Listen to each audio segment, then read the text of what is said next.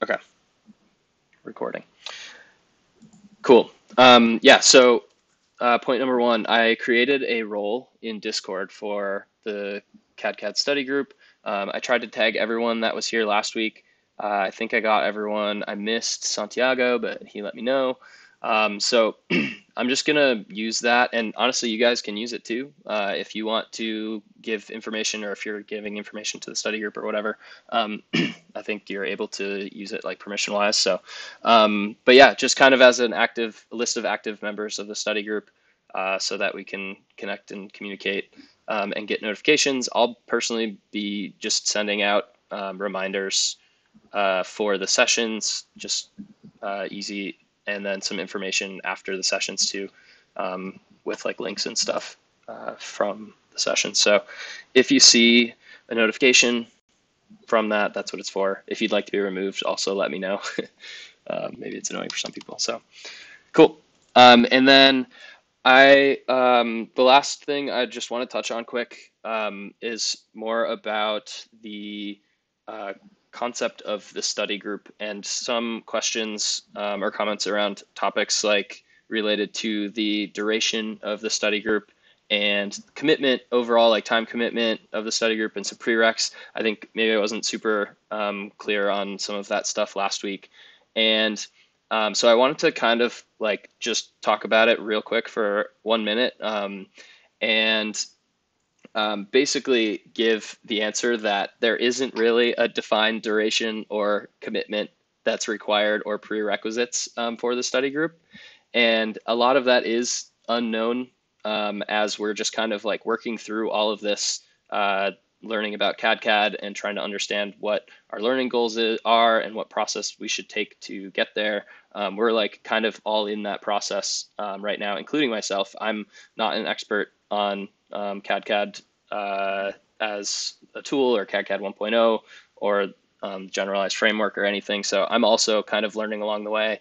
And yeah, so overall, like the path of this study group is flexible, but we basically are creating a space where we can use for exploring cadCAD, exploring the new concepts in 1.0, and trying to create learning journeys for ourselves, and so create some structure to help ourselves and each other learn, and with the help of the peers that are also in the same experience, and the mentors that are offering some time to join, like Tyler and probably some other Block.Science engineers in the coming weeks as well. So maybe not a super helpful answer, but I think just in general, it's going to be a flexible experience, and we're all kind of finding the way together, including myself personally. So, but I'm excited to be here. I think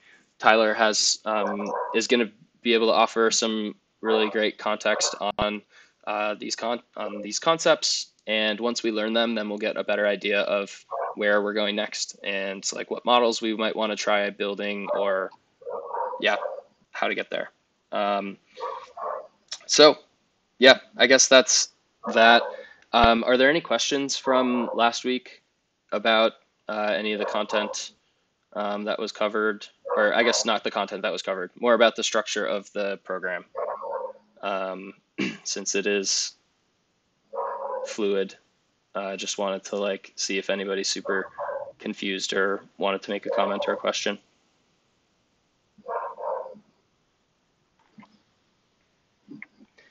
Cool. Did anyone get a chance to check out the one-stop shop? I don't know if you did. Hopefully it was helpful. If you didn't, maybe just go check that out. It's linked in the channel above. And yeah, that just has all the links that we talked about last week. So I'm kind of collecting. I'm collecting the links there. You guys can also all save links there as kind of the home base for the program. So hopefully that helps organize things a little bit too. Cool. Yeah, then with that, I guess we will get started on picking up from where we were last week. with Tyler walking through some of the crash course concepts. And yeah. Cool. Thanks, Peter. Yeah, so we're basically just going to do a revisit of the material that we went over last week. I know that, we hammered out quite a bit over those 2 hours, but not all of it stuck. And so I wanted to have a chance to sort of explore some of these concepts that were more nebulous or abstract in nature that didn't really get grokked fully. I wanted you guys to have a chance to sort of ask questions, and I really want to make sure that everybody understands these concepts, pretty deeply before we start moving on to other things. One other thing I'd like to say too is that I don't have experience, not much anyway, with modeling. So we're over time going to venture more and more into areas where I don't have a lot of experience myself, even though I am working on the cadCAD 1.0 rewrite. Modeling is not something that I've done a ton of. So this study group is every bit as much for me as it is for you guys. So definitely want to make sure that we're treating this like a conversation, a discussion. There's a bunch of people in this group right now. Let's treat this like just a group, exploration of these concepts. If you have questions, don't hesitate, ask. Let's get that all in the open so that we can talk about it. And then I think maybe in the second half of this call or next week, we'll start moving more into the processes of identifying systems and breaking them down into more logical pieces. Everyone okay with that? Does that make sense? Yes. Yep. Okay. Yeah, so let's go ahead and revisit. I'm just going to share my screen real quick, and I'll just pull up the crash course that we did last week. Let me know if you guys can see this. Should be able to see my browser, hopefully. Yeah, we You got it? Okay. Yep. Let me know if voice or video get choppy, because I know we don't have the best Discord connection right now. Latency's kind of high. So if it starts getting choppy, you need me to repeat something, speak up. All right. So just as a refresher, we're going to go over blocks, points, spaces, dimensions. So as we learned last week, everything sort of focuses around the idea of dimensions. Dimensions being these data points that we're interested in sort of identifying and tracking over time throughout a system.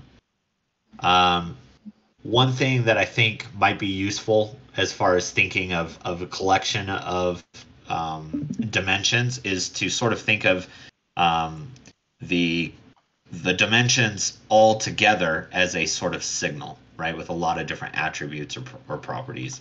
And that signal is something that's flowing throughout the system. And if it's a closed loop system, you're going to get that feedback mechanism where it sort of comes back to the beginning and goes through the process again. But dimensions are really at the heart of this entire thing. It is the information that we are watching and manipulating, potentially updating and changing and augmenting as it flows through the system. At its core, dimensions are really just a name to make it human readable for us, some sort of label, and a data type. And spaces are a collection of these dimensions put together in whatever way we need. Now, something that I think I didn't do a very good job explaining last week was sort of the why you would need to have spaces.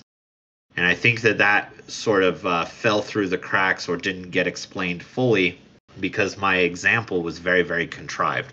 If you guys remember, I used that rock, paper, scissors example in code. And also here in the crash course document, I used some pretty contrived examples as well. Very simplistic examples here.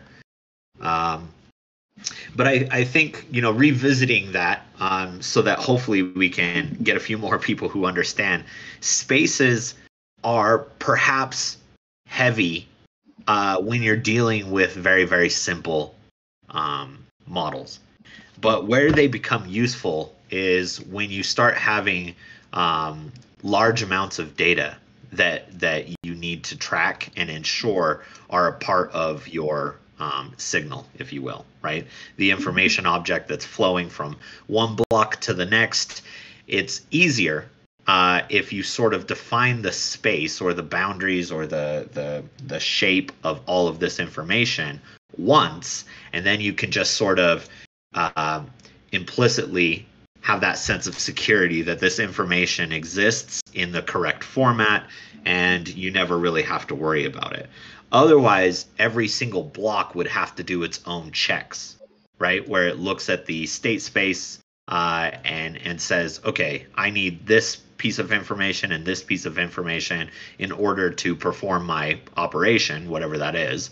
But rather than having to do these long lists of if-else sort of constructs, you can literally just sort of implicitly understand that all the information that block needs is going to be there, because a point could not be passed into that block unless it satisfied a space. So it's just sort of like preloading your type safety and other things like that ahead of time. Like I said, kind of heavy for some of these models that we're using as examples, like rock, paper, scissors. But as our systems become more complex in nature, you're going to start to see that spaces really are the preferred way to do that. There's also some added benefit too in having your dimensions available via spaces. It allows you to do mathematical operations on spaces to get subspaces and new spaces, which are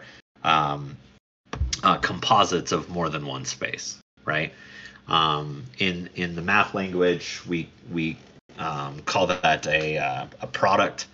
But yeah, essentially what you're doing here by having everything spaces is you're accessing an API that allows you to take a space, which is a collection of a bunch of dimensions, and you can combine it very easily using math operators in Python to combine one or more space. And there's also API for grabbing just a subspace of an existing space. Those are very, very, very useful things that you guys will be doing a lot as you start developing and modeling more and more complex systems. Any questions about that before we sort of revisit blocks and points?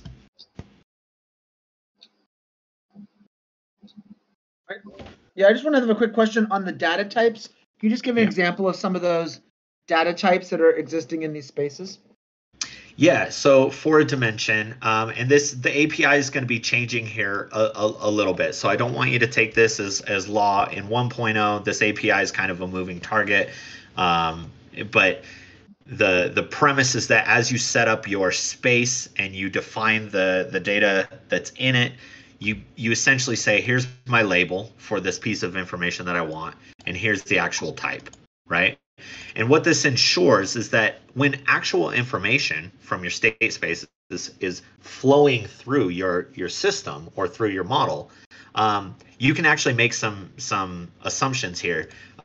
You know that the point that is being passed into your block, if it has Alice age as a property, that is going to be an integer, because the point couldn't have been created if Alice age, for example, had been a string, right? So there's this type checking that's sort of implicit, that comes for free just by way of having types attached to the dimensions themselves. And this sort of piggybacks off of the points API that we have, where you can't even instantiate a new point unless all of the data that is in that point satisfies the requirement of a particular space, right? So you define your space as sort of the schema, if you will, all your dimensions and all of their types. And then when you create a point, you say, I'm creating a point of this space type, and here's all of the values for it, the keys and their values. But they have to match that schema that was set up in the space. Does that make sense? Does that answer your question? Yeah, no, that's good. Thank you. Yeah. Okay. I just wanted to know more if I could find if there was like a list of those types. Yeah, so from a GDS, from a cadCAD formal spec, it's whatever types come native with the language that you're developing this in. In the reference implementation, we're doing this in Python. So all of the basic Python built-in types will be there. But you also have the ability to create classes in your own types and then use those as your dimensions. In fact, I would think that maybe 50% of the time that's actually what you're going to be doing. You're going to be creating these more complex types, right? Because ints and strings are useful, but I think in really more interesting models, you're going to tend to sort of have these composite types that are a little more complex in nature. And for that, you could maybe take something from NumPy, for example, and subclass it into a subtype, or you could just create your own classes and then use those as the data type for your dimension. But the point is that you're on the space, you're going to define a piece of information that you care about and impose some sort of restriction on what that data can be, right? Yeah. So that takes us through dimensions and spaces. Let's go ahead and talk more a little bit about blocks again. I just want to make sure that this. Oh, go ahead. The difference between states and spaces. Okay, so the space itself is sort of the schema, and your state space is. I mean, I'm perhaps conflating the terms a little bit here. Your state is the current information that adheres to a particular space. So you can sort of think of your state as the state of the world in this particular moment, but in the GDS or in the cadCAD system, at any given point, if that state object, what we call points, that state object has to adhere to some sort of associated space that was defined ahead of time. Now, what you'll end up doing in a complex system or a complex model is you're going to have multiple spaces describing what the state of the world should look like at various points in the system. And so, sometimes it's going to completely change, but sometimes it's just going to be the old state space, but with a few extra things added. Sometimes it's going to be a subspace. The idea here is that your space describes what the state will need to look like. But if you think blockchain, then you would have states of spaces. You wouldn't have many spaces. You would have states of spaces. So, when you say spaces, does that mean sort of like multi-complicated, not related to blockchain, just any business system? None of this is blockchain. This is completely independent. Even if the words are the same. Blocks in this particular case, when we're talking about blocks, we're talking about blocks taken from block diagrams and from systems engineering. These are not blocks like blockchain blocks. Okay. Yeah. Yep. So let's. Tyler? Oh, go ahead. Can we access points from the past, or does a block need to store that? Say that again. Can we access points from the past? So, if I understand correctly, a point basically represents its current state. But if we need the state from, say, 5 points back, can we access it? Yeah, that's absolutely going to be possible. We don't currently have the ability for that in cadCAD 1.0, but not because we've developed it without, but because we're not to the point yet where we've implemented some of the layers that come on top of blocks, like putting blocks together, creating trajectories, and being able to reach back in time and grab, state as it existed 5 time steps ago. That is definitely something that will be supported. Yes, we just don't currently have it implemented yet. Would that be supported on the local per block level, or is that a global state supported or global support thing? I can't say for certain where you're going to access it, where that's going to come from. My hunch is that, your blocks need to have access to it. How blocks get access to it, that API has yet to be determined. Cool. Yeah. All right, so let's talk about blocks. If there's there, no other questions. yeah, there was one question in the space or in the Discord. Rohan, did you want to ask it? I can read it out for you, if not.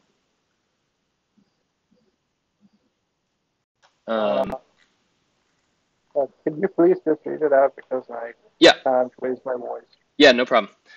So the question is, what relation does the idea of spaces have here have with mathematical construct of spaces? So Minkowski space, Hilbert space, etc. I don't know what those are, but I know for a fact that spaces, blocks, points, dimensions, these come from mathematical, from the math world. So now there are particular flavors of math as you've identified there. I don't know what the particulars of those are, so I can't tell you if it's a direct, parallel here or if it's a perfect parallel. But we didn't just make up any of these terms. These come from systems engineering, which is heavily and control theory, which is heavily based on the math, right? So spaces in this particular case is exactly what you would expect if you were dealing with the math.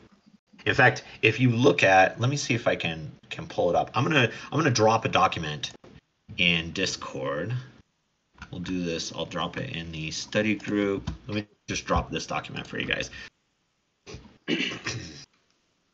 Desktop. So this is.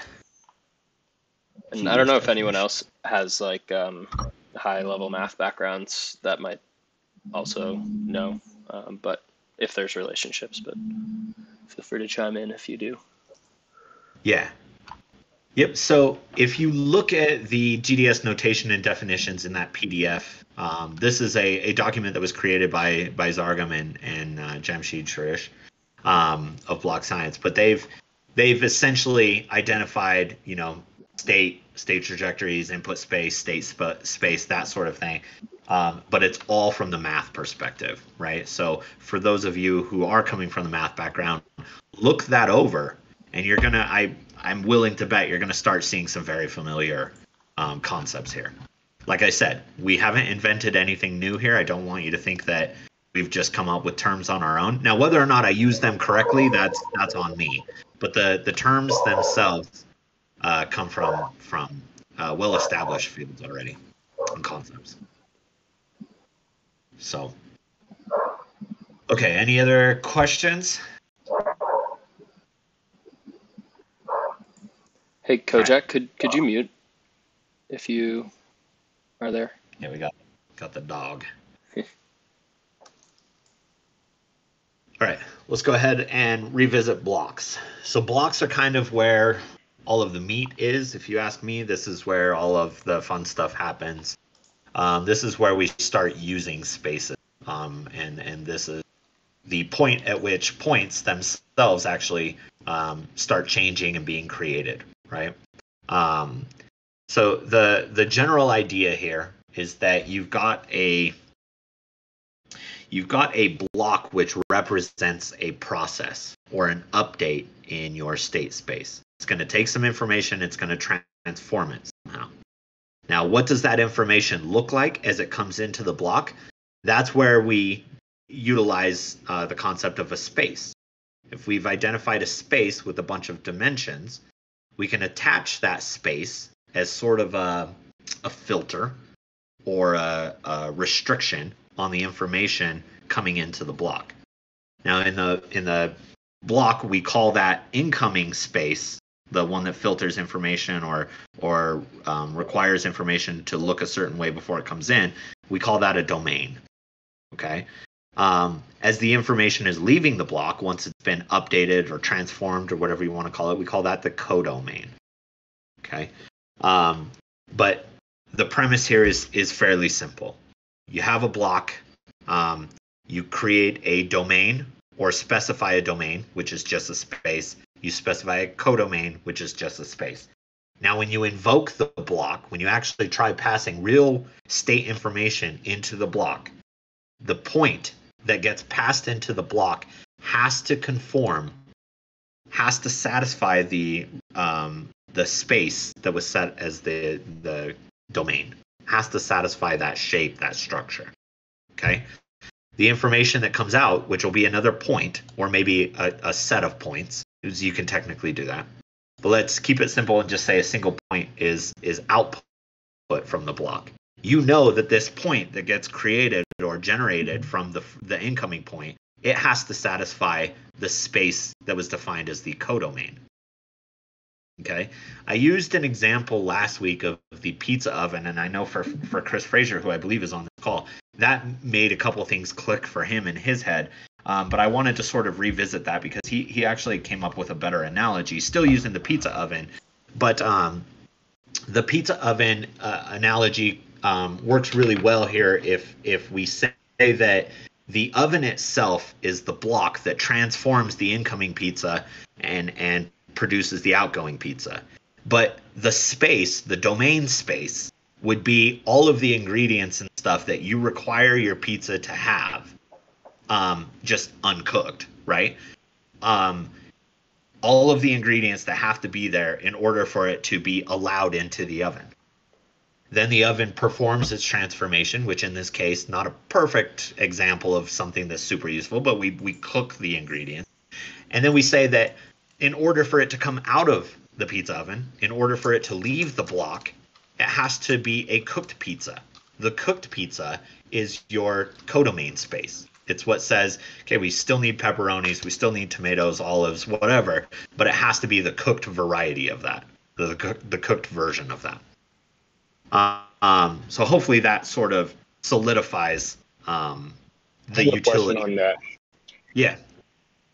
In terms of the heat of the oven, how would we define that, considering it within it? What would that be a part of? Yeah, absolutely. So it depends.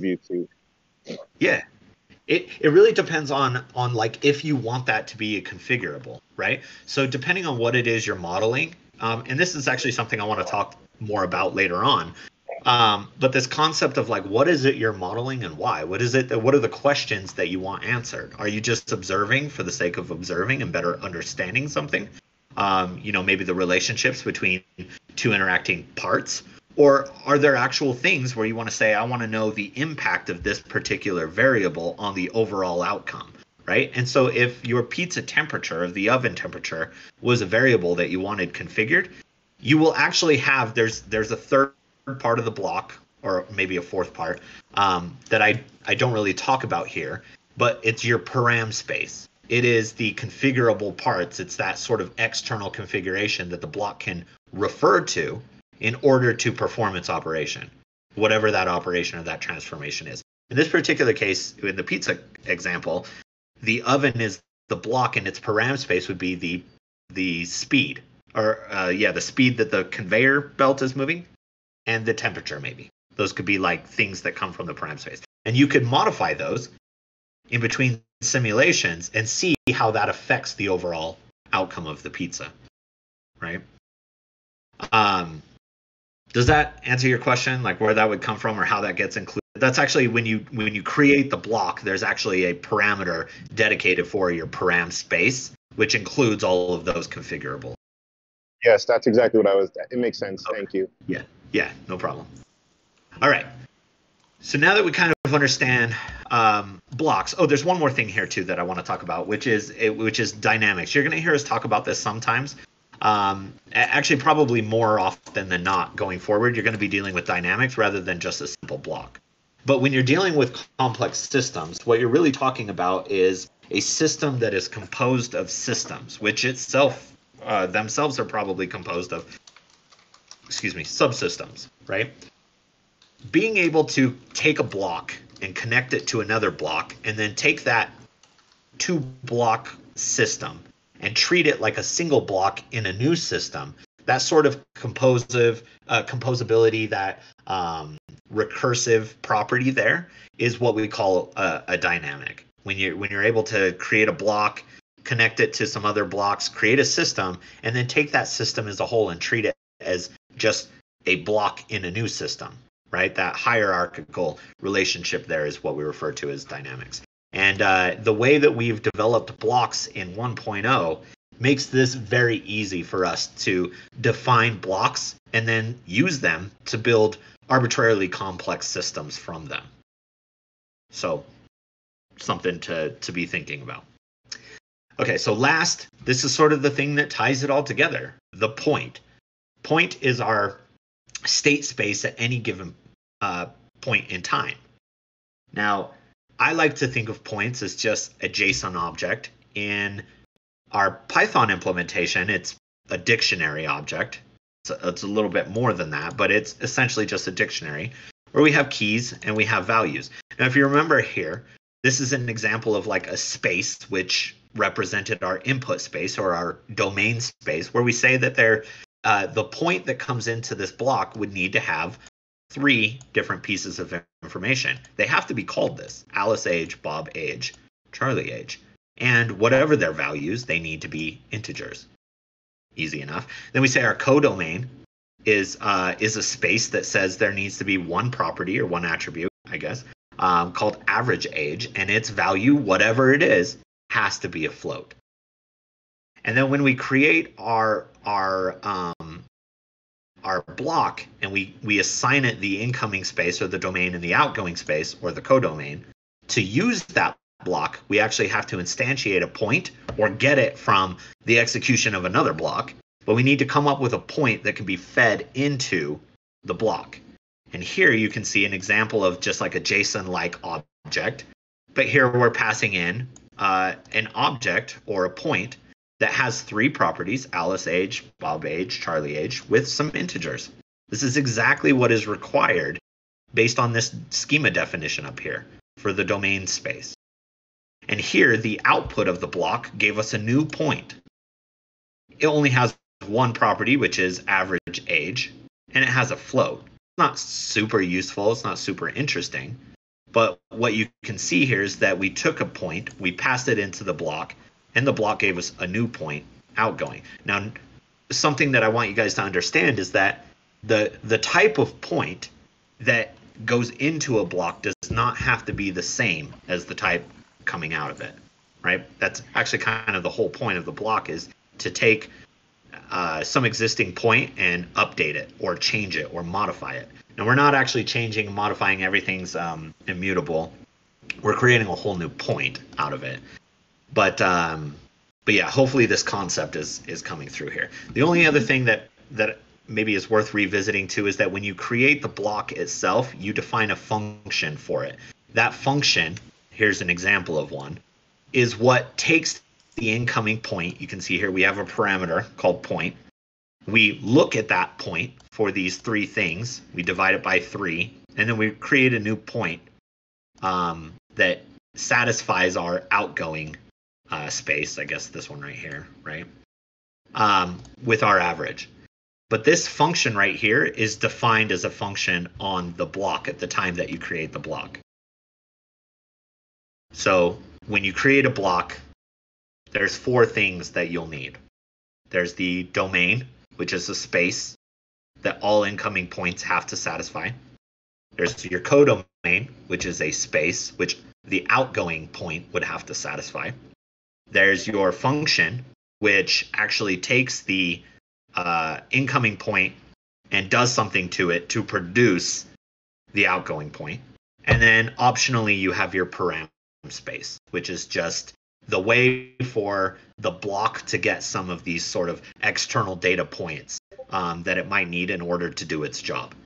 In this particular case, we don't use param space in this example. We don't use it for anything, but referring back to that pizza oven, you could see how having things like some of these control variables available through the param space would be useful. And every block can have its own parameters fed to it. Does that make sense? Is there any part of these 4 concepts that people are still not sure about? Can I just ask, so it's more like, and just thinking of from analogies, because when we've been exploring cadCAD, we've been doing these stock and flow models.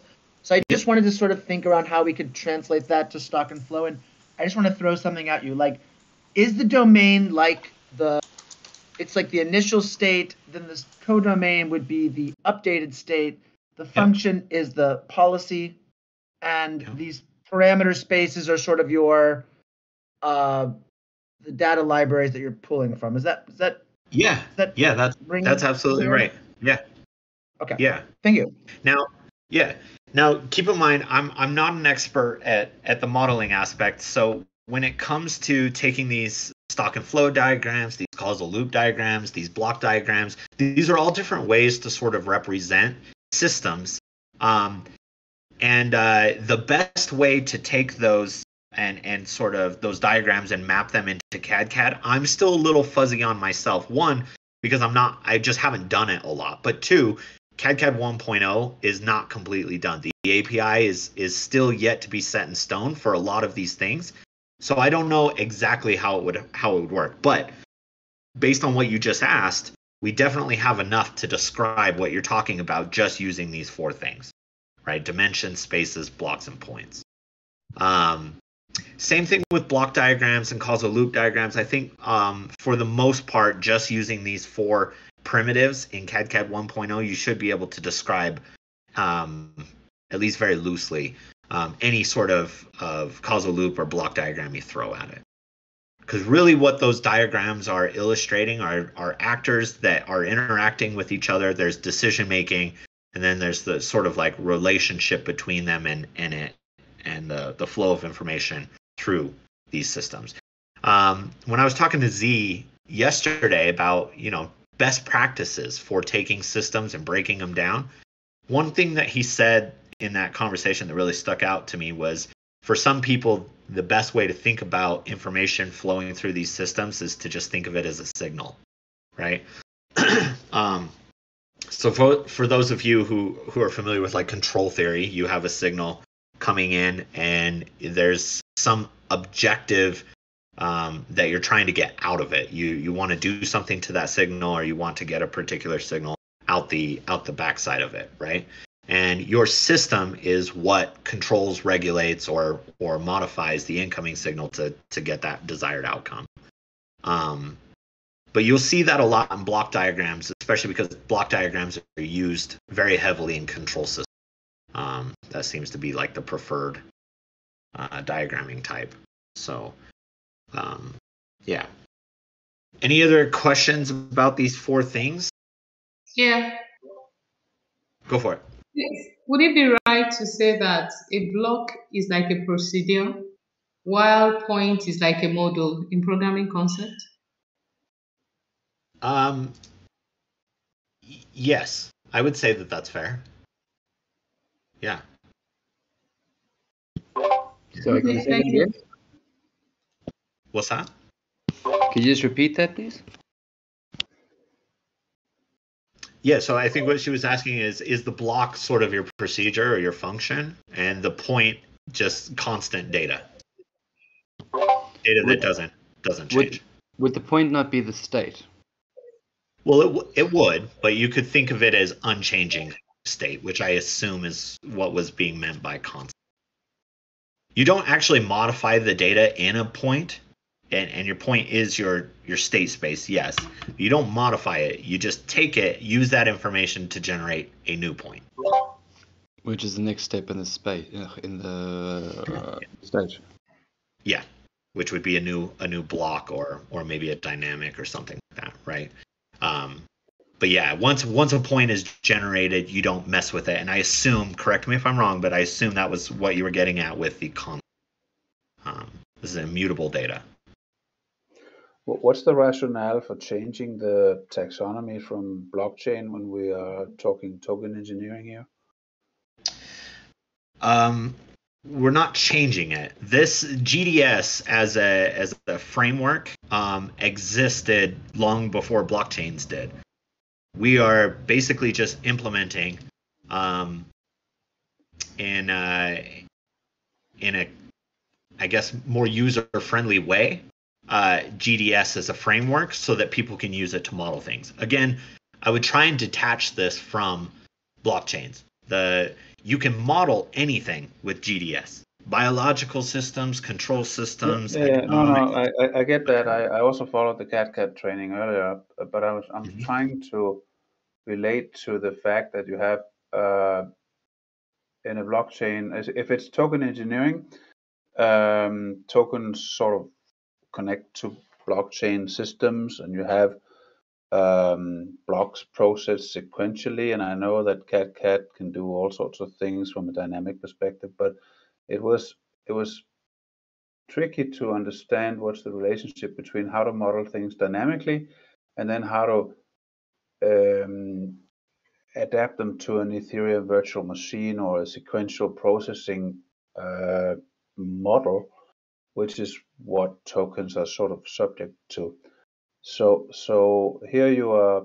I mean, I think I get it, but it's slightly confusing that you are using blocks in a different terminology and points, and not using states in the way that states are used in token engineering. So should we just disregard the fact that token engineering is something completely different? cadCAD 1.0 is something that is just complex system dynamics modeling. So Yeah. forget everything about blockchains, because that's sort of where because I came from this from a blockchain perspective, and before that I came from a sort of Monte Carlo perspective. But so I'm just sort of what's the context? This is complex system dynamics. Forget everything you ever learned about token engineering, and think how to model system complexity. That's what we're talking about. Yeah, I would say that that's probably a safe bet. You know, you're at some point you're going to have to revisit that knowledge that you have, and you're going to have to map it to this. And I think that there's going to be a little bit of pause that's going to need to be, you know, that you're going to need to do before you start translating blockchain centric systems to cadCAD, because a lot of the language is being reused here, right, in a different way or a different context. But I think I mean, actually, to be honest, I thought one of the great things about cadCAD was that it actually allowed you to look at partial state updates, so that you could actually see and foresee and understand what happens as an epoch goes through the cycle. And you're basically now sort of disregarding all that, and I'm sort of wondering why. Because that was actually a pretty unique feature of cadCAD. It's probably still there, but you're not really emphasizing it. You're generalizing cadCAD. Yeah. No, your blocks would basically be your P subs, but composites of blocks would act as your state update. The overall state update that needs to be performed, you can use blocks to break it down into partial state updates. Okay. Does that make sense? It's all about composability. Yeah, thank you. Yeah, blocks just address it at many different And levels. Dimandi, I think. Can you type out your question, because you're coming? Yeah, audio is pretty choppy. Yeah. I would just have I guess sort of just a comment on the forgetting token engineering when thinking about cadCAD. I think that from my perspective, I'm not trying to use token engineering to understand cadCAD or these concepts, but I'm using cadCAD to help understand token engineering, or that's sort of like how it works in my head. I don't know if that helps with how you're thinking about it, Hendrik, but yeah. Yeah, no. I mean, I just thought it was actually the first time I saw a dynamical stochastic simulation engine that allowed you to adapt to states, where you could otherwise just take any sort of crystal ball, Monte Carlo, something tool to do stochastic simulation. Here you're actually allowed through the old cadCAD to do sort of agent-based bottom-up simulation modeling, which I thought was pretty cool. And then see, okay, so how does that actually work through a blockchain model? And of course that's an application, but here, so I just needed to understand that we're now lifting it to sort of a generalizing cadCAD 1.0 is as it was also presented in the cadCAD Edu, a generalized sophisticated system dynamics tool. But I thought that since it was promoted by token engineering, that it was actually relevant to tokens. And it is, but it's being Generalized. presented in a sort of higher level state here, Hmm. which I was trying to relate to. That's all. Totally. I'm saying. Yep. Yeah, and I think I think making that bridge, connecting the two things, more generalized GDS type understanding in theory to the context of token engineering is something that will happen over time. But I can't really start to make that connection until people understand the GDS primitives, right? The cadCAD primitives. Once people sort of understand the building blocks of cadCAD and how they're used, when they're used, why they're used, then we can start to say, okay, let's take this understanding and apply it to a very specific type of economic modeling through token engineering. Yeah, got it. Thank you. Cool. Yeah. All right. Any other questions? Cool. All right. Actually, hopefully a quick one, but the concept of time steps, is that would like a time step be a space and then each new time step would be its own point kind of thing? Is it worth Yep. trying to apply time steps in this context yet? It's probably a little bit too early because I think there's a lot of fuzziness to exactly how that look and work. But yes, every time step, there's no way around this. This I can say for certain. A time step would have to start with a point and end up with a new. So now what you could sort of think of is let's say that you have a time step. What's a way to put this? Let's say that you have an overall block that needs to do something. Its end result is take this input, produce this output. But that occurs over 10 time steps. What you would probably do is that block itself would be a composite of one or more sub blocks, if you will. And each of those sub blocks acts at the time step level, right? Yeah, like I said, the API for that is exactly how that we're right on the cusp of starting to implement the actual execution level API, but we haven't implemented it yet. Cool. Hopefully that makes sense. Yeah. Thanks. Okay. So in general, it's time is going to be explicitly passed in through the blocks versus sort of an ambient notion. That's a good question. I don't know, and this I think speaks more to my just inexperience with modeling as a whole. But that's a really good question. I don't think that it would be explicit in that you need to be, like you say, minute 1251. 1252, but I do think that time steps in particular you would have to keep track of, and I'm not sure if that happens at the block level, although I suspect that it does, because of the way that we're building blocks as sort of this foundational building block that can be put together with a bunch of other blocks, and then that collection of blocks being treated as a single block to build a new system. I feel like the blocks themselves would have to keep track of individual time steps. Yeah. But I don't know. It's a little fuzzy in my head. I don't know, because I haven't done it, even with cadCAD Legacy, very much. And I certainly don't know the internals of Legacy. That might get a bit memory heavy, especially if you have blocks that need to look back into the past. Yeah, so there's different ways of handling that. There's definitely computational costs for doing some of this stuff, memory costs as well. One thing that I do want to say is that with 1.0, I'm actually probably going to stop referring to it as that. I'm going to start just calling it the reference implementation. One thing that I want everyone to understand is reference implementation primary objective is being educational. It's being documentation in code form, right? We want the reference implementation to be what people use to learn cadCAD and learn how to model.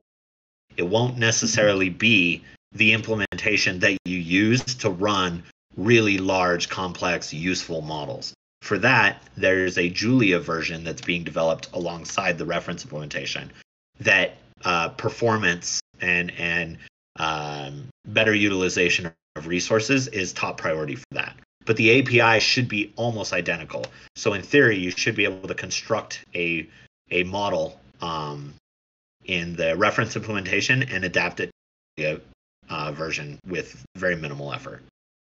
But the reference implementation is not going to be something that is performant. We want it to be easy to use and easy to understand. You should be able to run everything on it, but it just won't be performant.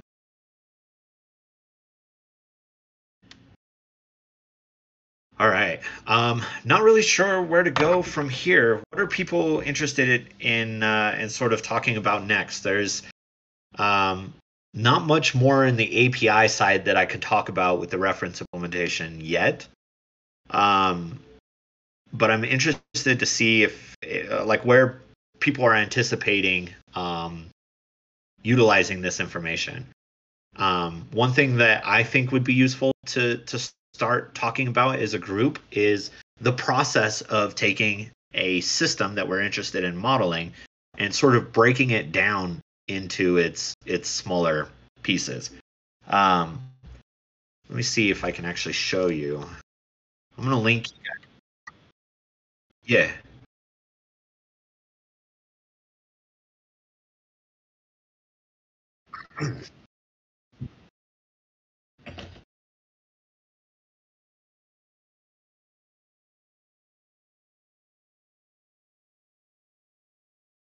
Dimension.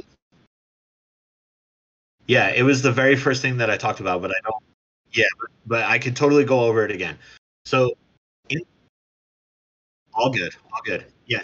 So dimensions at their most basic form is nothing more than like a human readable label that explains to you as a modeler what the information is supposed to represent, and then some sort of data type that that we can use to make assertions later on, right? So if you have something like if age, for example, is something that you want to keep track of, then you would probably call your dimension age, and you would give it an appropriate data type where you say age should always be an integer, right?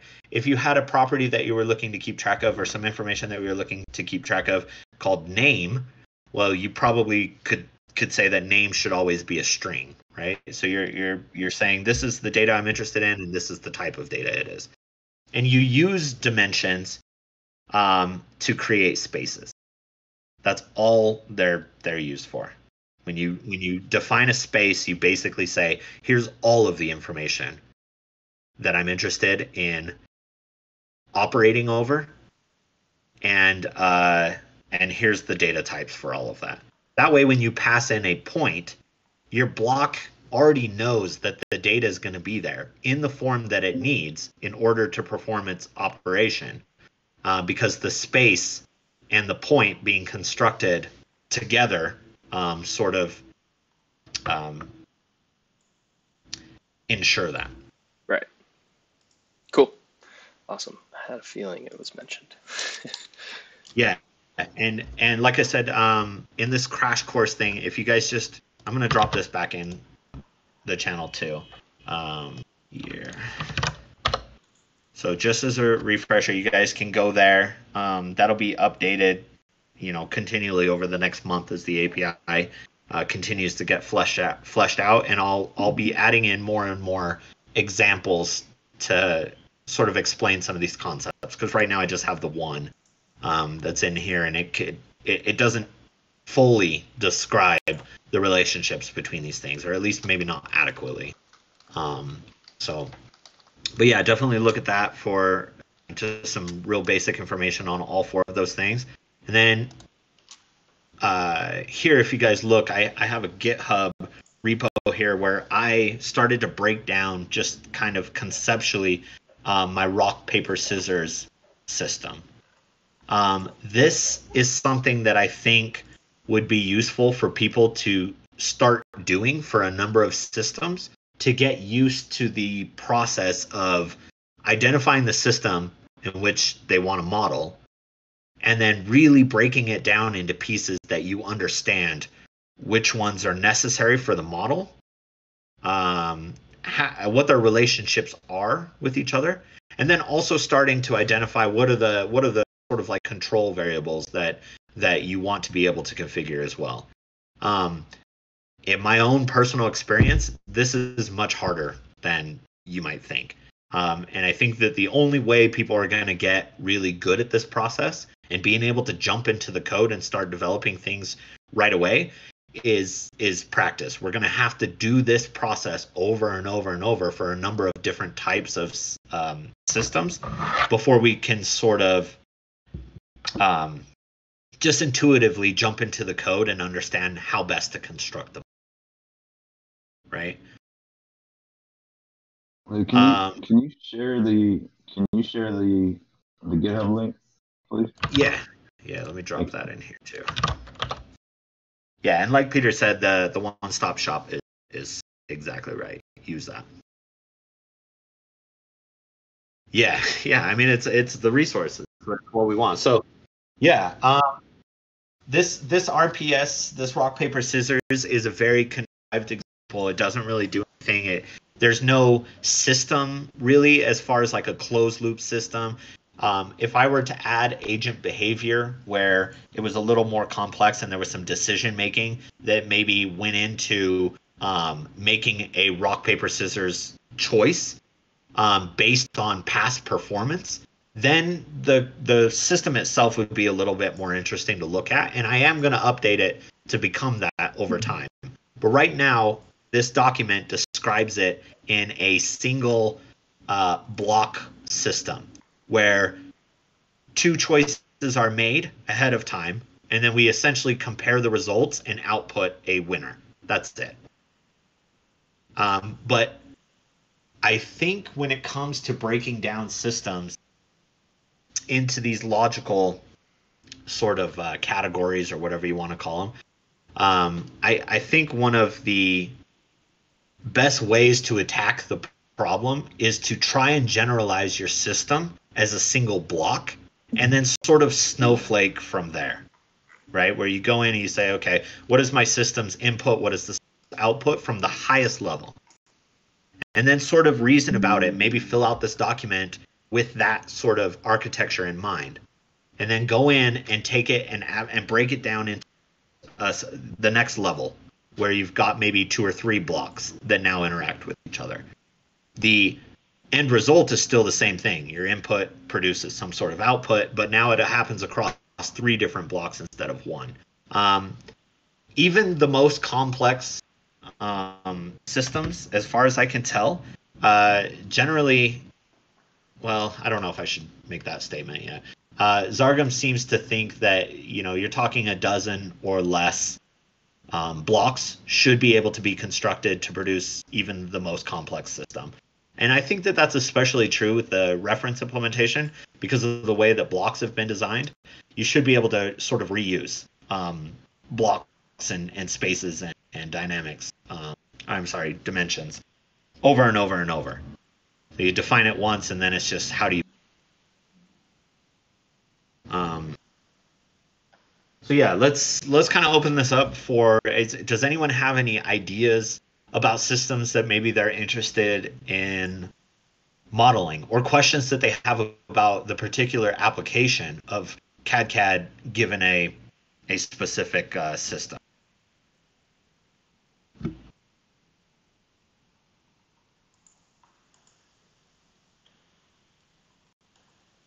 I'd like to ask, 2 questions. Is my voice clear?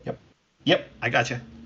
Yeah. One thing is that, isn't it true that both GDS and cadCAD are indifferent to the underlying, say, whether it's a blockchain or whatever it is? Basically, cadCAD is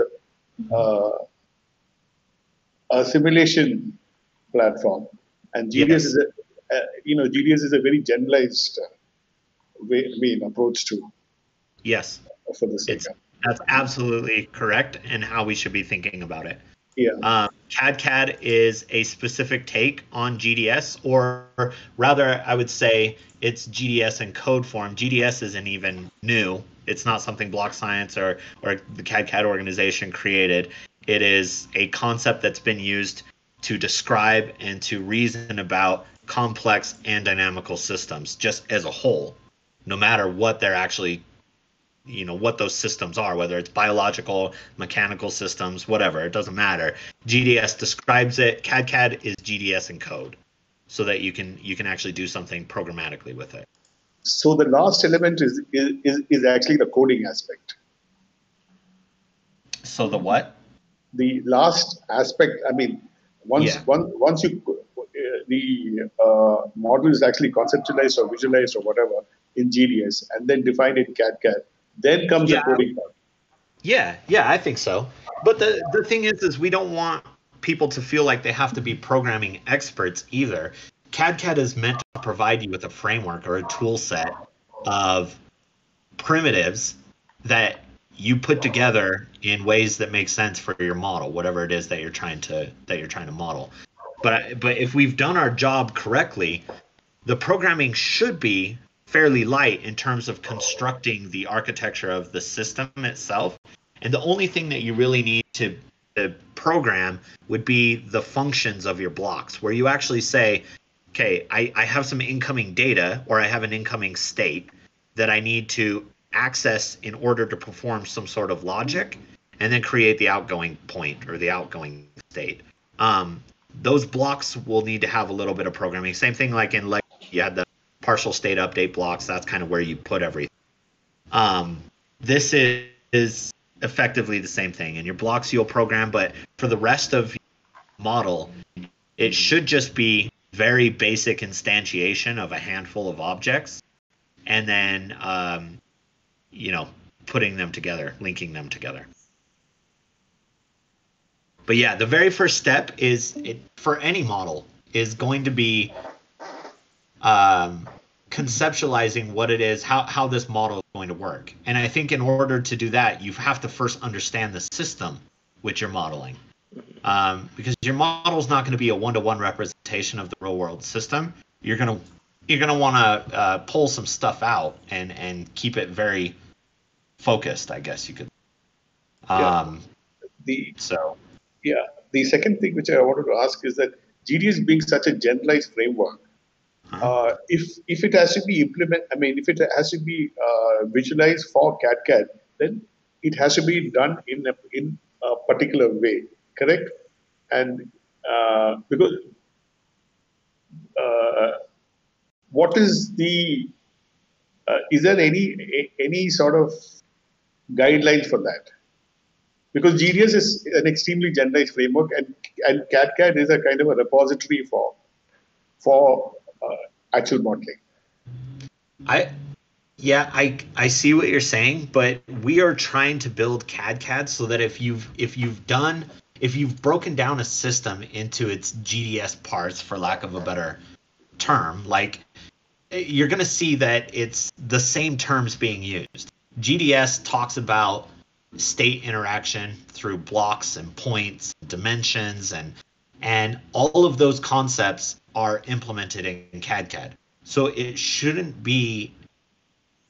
The only difference should be that GDS, maybe you can think of that as like the mathematical representation of the system, whereas cadCAD is the Python, the code version of it. But the concepts and the primitives are still there, and you still use them in the exact same way. So what you're basically saying is that if you define it in GDS, it makes the cadCAD implementation far more simpler. Yep. Thank you. Okay. Basically, I'm trying to model a tiny economy. Assume it's a village. So even a village has got 3 levels: the micro, the meso, and the macro. So I've just started.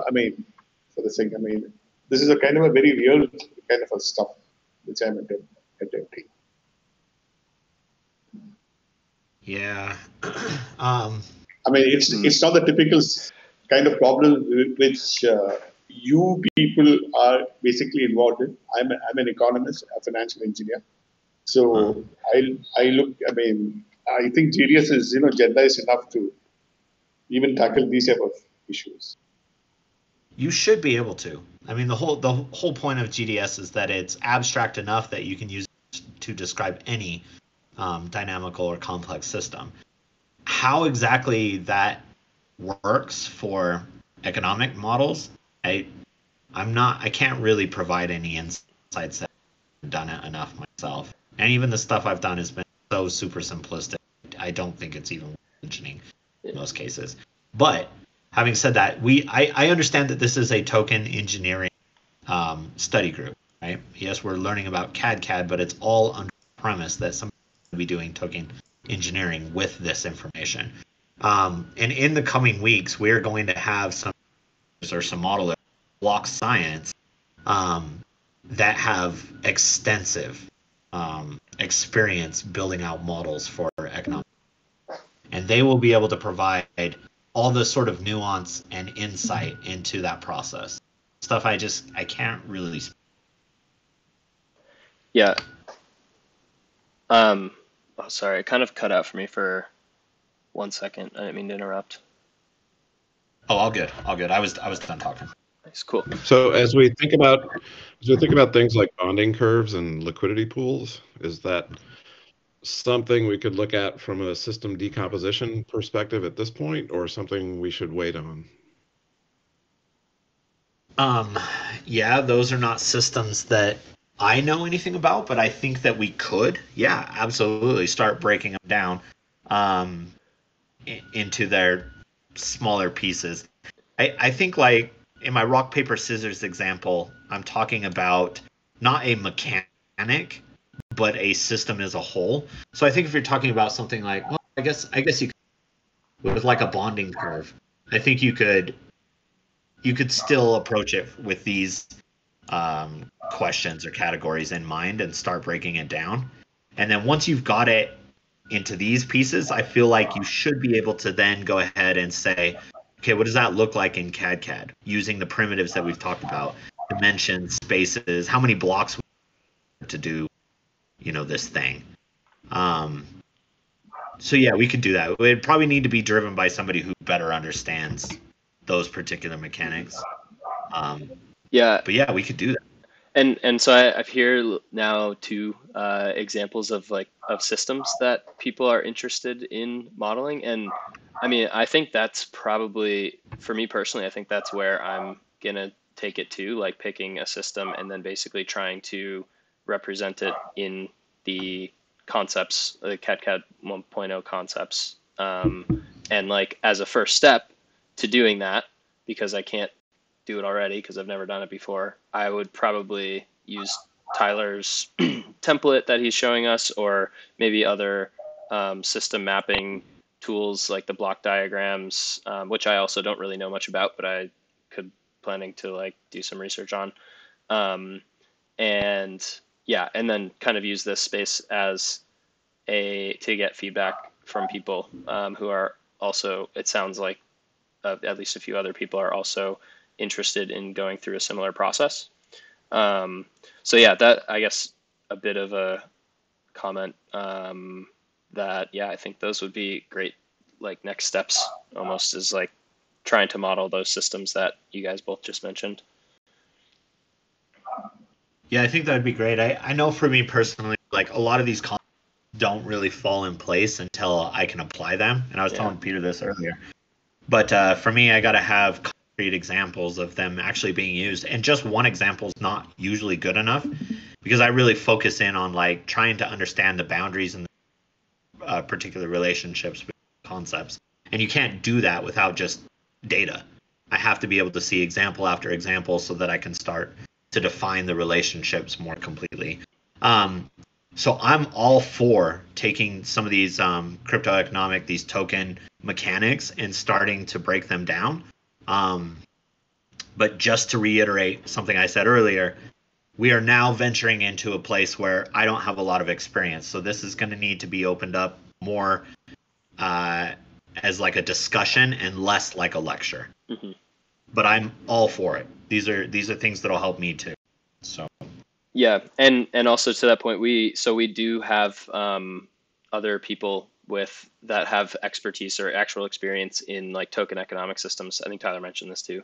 That'll be joining the program too in the next few weeks. So yeah, like we've said, it's kind of a combination of us going through this process together plus getting support from other people. So I feel like we're like kind of getting into that next phase of now, yeah, more group learning and stuff. But yeah, so I just want to make sure that everybody understands the concepts. If everyone understands the concepts that we went over today in the crash course, these 4, dimensions, spaces, blocks, and points. If people understand that, then I feel like we're ready to move on to taking real systems and breaking them down and trying to map it to concepts. But I thought that we were there last week, and then I got off the call and realized that I lost a lot of people in the weeds. I want to make sure that when we get off this call today, there's nobody that is unsure of what a block is or how points get fed into a block and come out of a block. Like those, at least from a high level, these concepts need to be clear, and then I think we can start jumping into breaking systems down. So that's kind of my objective for today. I want to make sure you guys really understand these concepts, and then, yeah, let's start breaking down systems. Cool. Yeah, and Quiet Catalyst, I'm also super interested in the bonding curve topic, and Jeff Emmett, I know, is definitely interested in that. He always talks about modeling bonding curves. He was here earlier. Looks like he dropped out now, but I'm sure like he would be awesome to collaborate on that, whether it's in this group or if you guys connect outside and bring the progress into the group too. That'd be awesome. Yeah, I've read some of Jeff's stuff. Right. I remember you saying that. Yeah, there's a lot out there on bonding curves. So if we could have some expert guidance in terms of where to start. I mean, maybe you start with like a straight line bonding curve, or maybe even start before that and think about what's governing the circulating supply of tokens. Yeah. I personally don't know where to start exactly.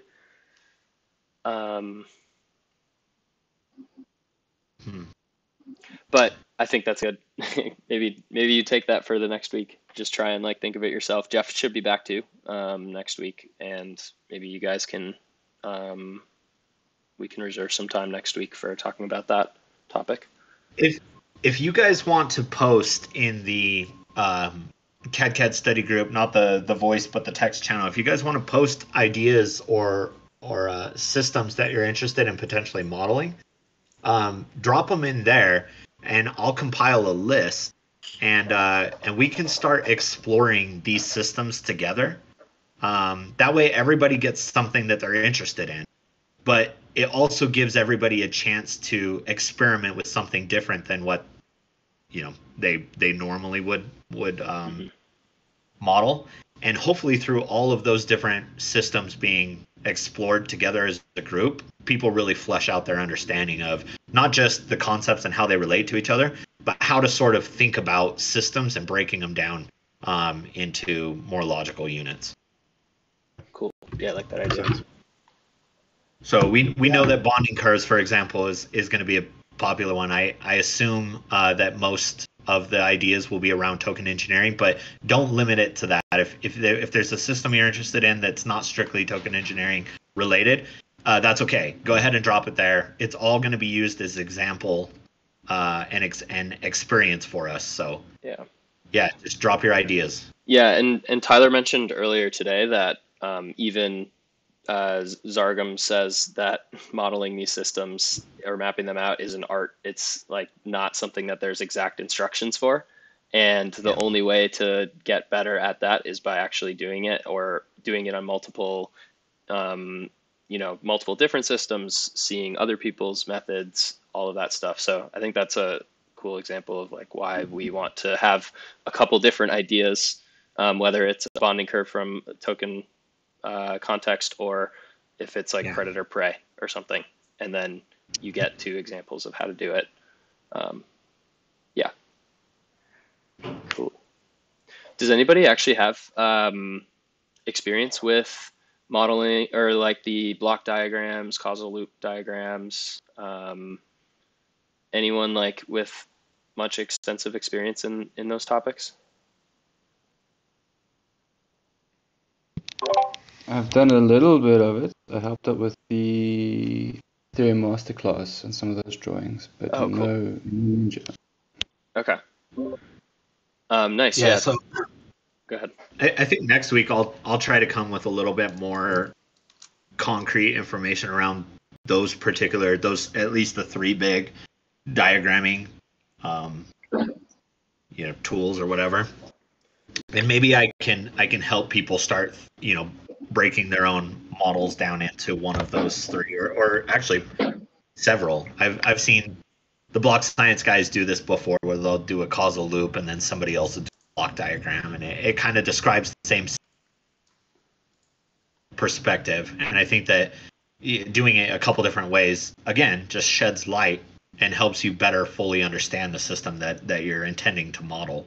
Mm-hmm. But I can brush up on those and get some resources put together for next week. And then, if we've got a list of models that people want to explore, come prepared to just start breaking them down, and we'll do it together. I think that would be really, really useful. Yeah, and if you don't have a model yet, that can also totally be like a next step for you, is to just think like, I don't know, over the next 7 days, look outside and find a model, or right. Think about one like in your apartment or in your house, and yeah, I mean it could literally be anything, and make that as your learning goal. Or if you don't want to model and you want to, like, I don't know, write or do more research, in-depth research on generalized dynamical systems, like you're also free to do that. We don't want to limit the topics of this group to like picking a model and defining it with the cadCAD 1.0 concepts too. So if you don't feel like that's something you're interested in, you could also go another direction, but that's up to you. But I think it sounds like that's where a few people will be headed in the group. Cool. Then on this topic, I do have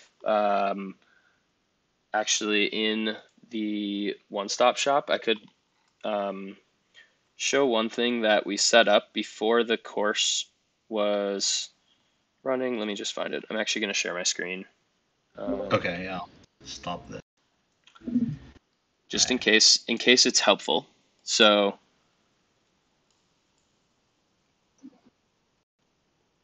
okay.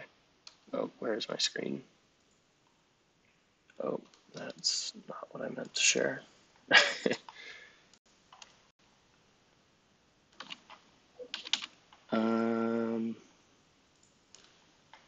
Oh geez, I've got a lot of monitors going on here.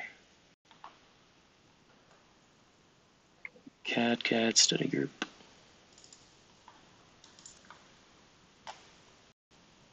Okay, there it is, one-stop shop. And all right, I think everybody can see it now. Okay, so this is the one-stop shop if you haven't pulled it up yet. And we have resources that we've been linking. I took some session notes today, so those are just 2 quick comments. But so this, before we actually started the program, we created some infrastructure that might be helpful.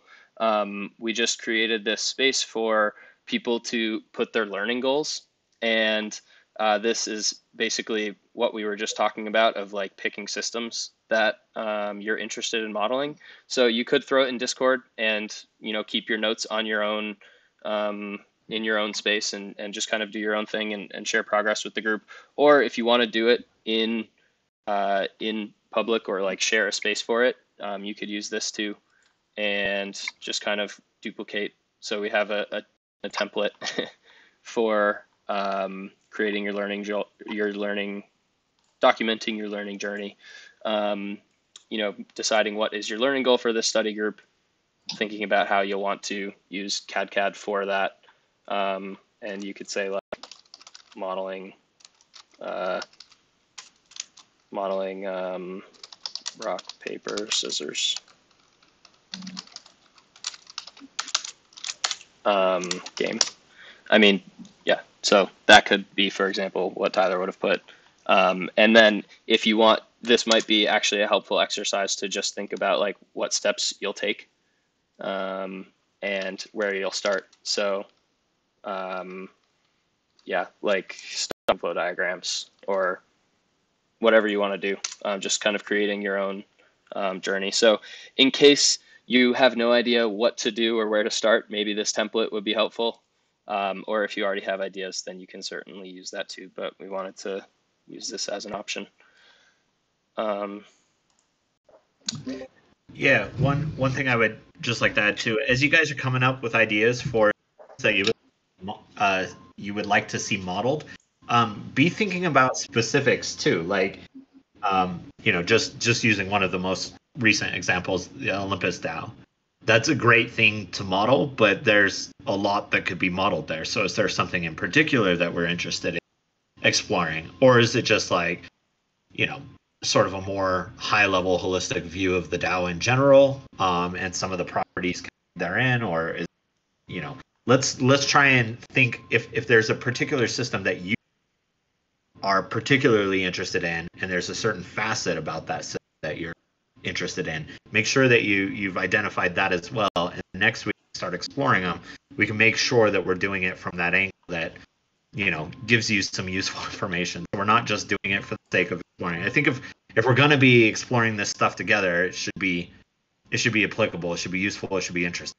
I don't want to do it just for the sake of, doing it. I want it to be applicable. So be thinking about that. Awesome. Any comments on that stuff? Like anything that's like wasn't helpful or would be helpful to clear up or anything?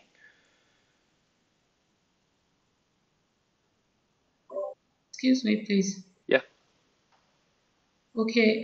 Is there a repo or a link where one can have different kind of systems, probably that is related to a DAO or the DAO or any system where one can just go and probably pick one to rather than thinking or whatever that is learned from that one could actually be transferred into whatever concept or challenge that one is trying to solve. I just want to know because at the moment I don't have any. Maybe when I think over it, I can get some, but just trying to find out if there's a repo where we could have likely questions that one can interact with. So you're sorry, I couldn't totally grab the question. So you're wondering about question or like different examples of systems that one might look into? Is that? Yes, please. Yeah, okay. Yeah, if we could aggregate them and put them into a spot, yeah, I think that's kind of what we're getting at, rather than just having them in the Discord chat. I've got them in a text document here, but we could definitely post them. Cool. And then and work through that list together. Yeah, definitely. We can find a space to do that. I also I'm sure there's like, I know. So the old cadCAD documentation actually had some good examples of like robots and marbles and a few other like onboarding level systems that might be helpful to start with. So, or at least just to like get your mind thinking about like what system you could choose if that's where you want to take this. So I can send that in the Discord too.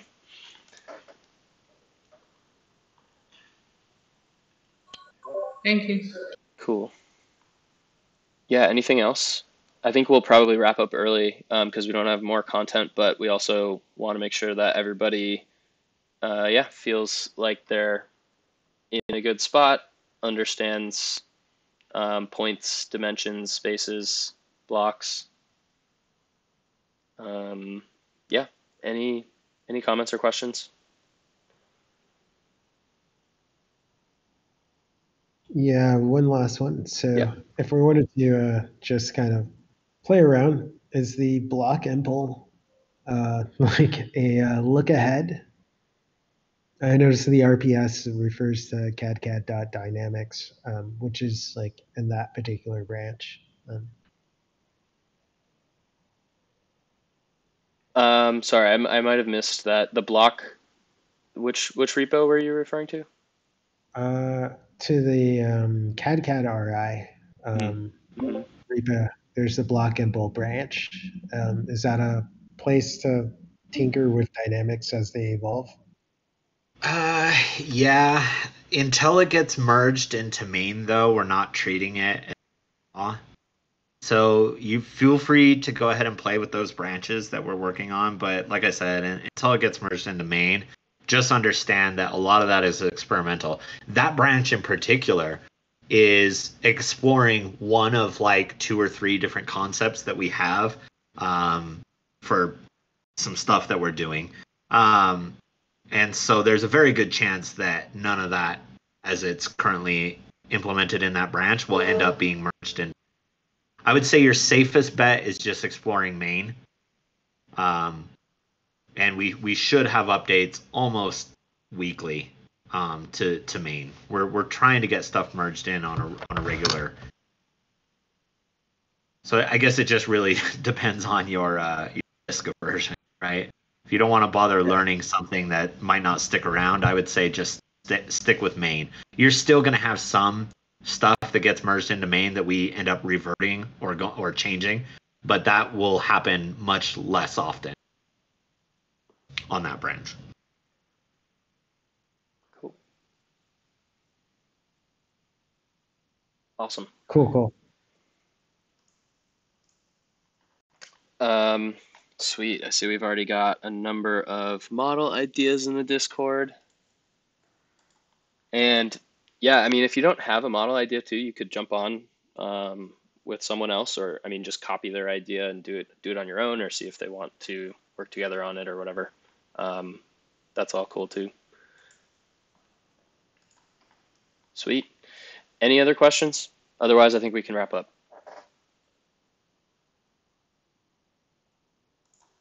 All right. Then, quick question for everyone. Is it helpful to send the calendar invites on Google Calendar, or is it okay to just tag you all in Discord for reminders, or do you have the calendars set up yourself already?